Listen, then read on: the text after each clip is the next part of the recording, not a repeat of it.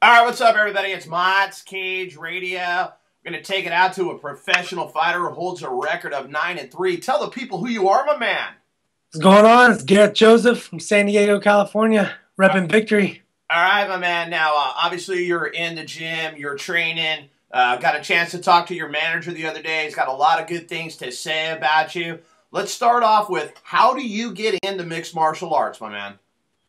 I grew up fighting. I mean, it's bad to say, but, high school, growing up, Okay. going out on the beach, just brawling. So, and wrestling obviously turned into that too. But after I got done with wrestling in high school and college, there was just the next step.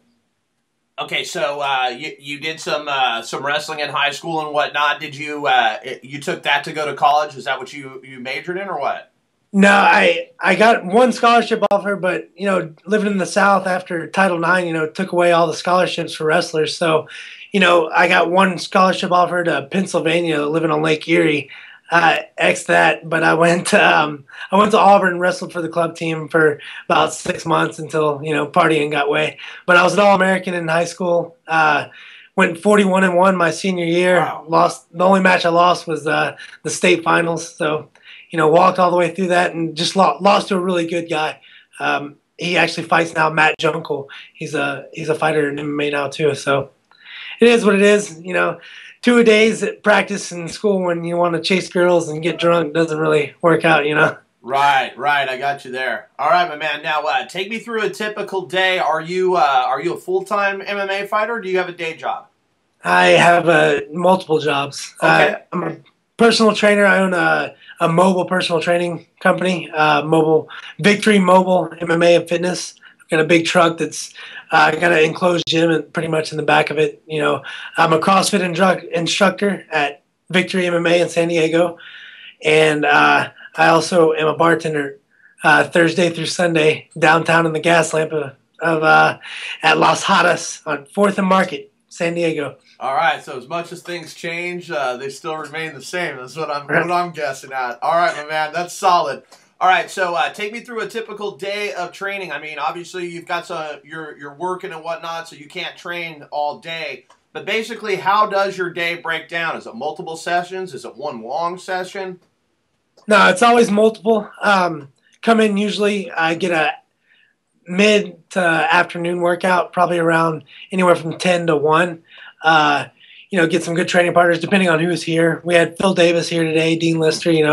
It's just up in the air on who shows up for that. Either I'll go through jiu-jitsu and MMA practice, or if somebody's not here to show up for that, I usually put myself through a CrossFit or work out with another training partner, like CrossFit, cardio workout, pushing some weight around, and then after that, either have a couple of clients that I have to train, then I'll come back and we'll do a night workout, and that's usually striking or another mixed martial arts, depending on what I did later on that day.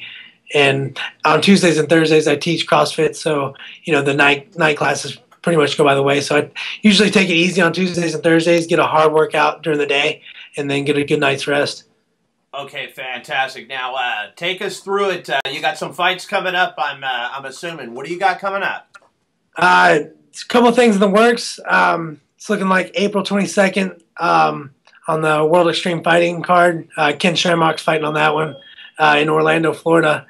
And, I don't really have anything that I can really talk about right now. That's after that. Hopefully some stuff opens up, make the jump up. We'll see what happens. My one fight for Strikeforce was a 4-day notice fight that, I dropped 30 pounds.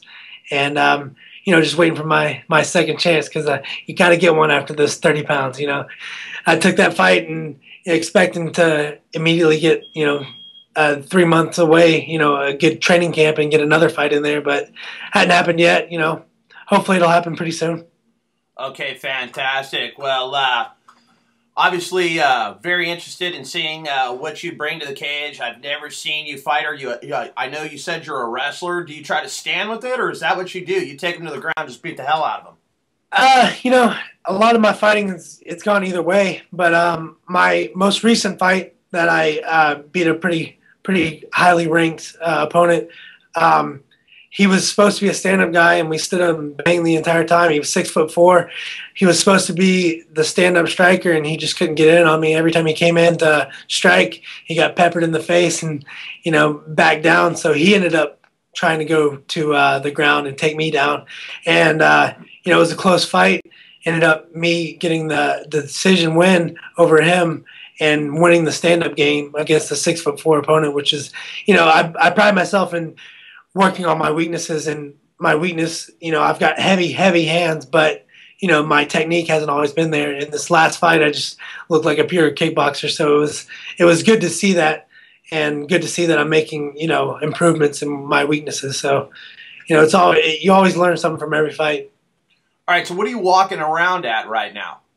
Right now I walk around anywhere from 200 to 210. And you're cutting to 170? 185. 185. Okay. Yeah.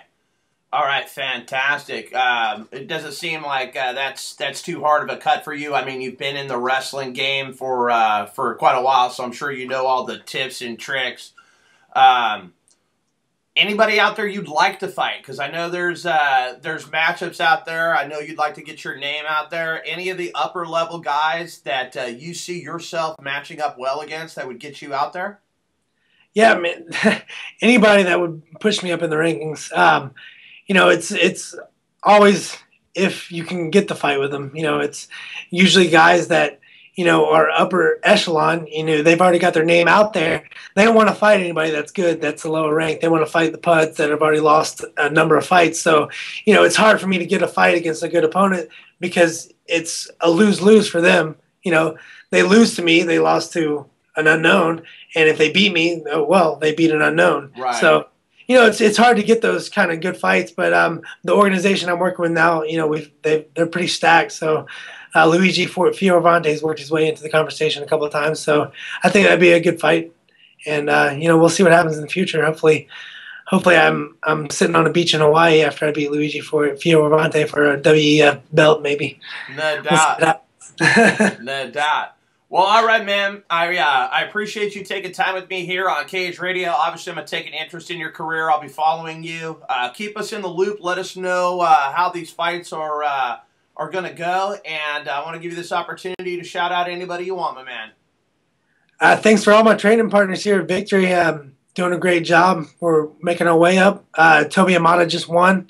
We've got a couple of guys, Jeremy Stevens, fighting soon. So good luck to all my boys, and thanks for having me on Cage Radio. All right, my man. I will definitely talk to you soon. We'll see you, what is it, April 22nd? April 22nd. April 22nd. All right, my man. Wish you the best of luck. We'll talk to you soon. Thanks, man. All right, take care. Later.